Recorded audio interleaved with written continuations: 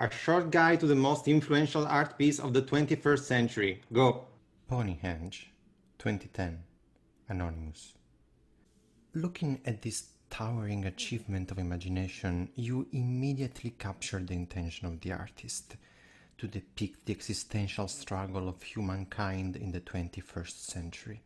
We strive for free will, yet we find ourselves shackled by societal constructs that only let us go in circles.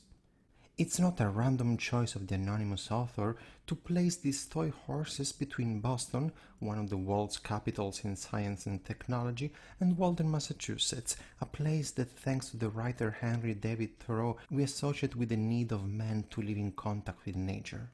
This oscillation of the human soul between nature and technology could only be represented as rocking horses, as the symbol for a humanity that feels abandoned by God in a roadside attraction of the Milky Way.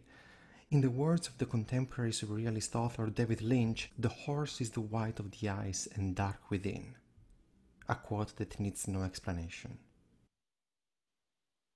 Next, we see what to the untrained eye appears to be a cigarette butt tossed absent-mindedly on the street, in reality a clear metaphor for climate change.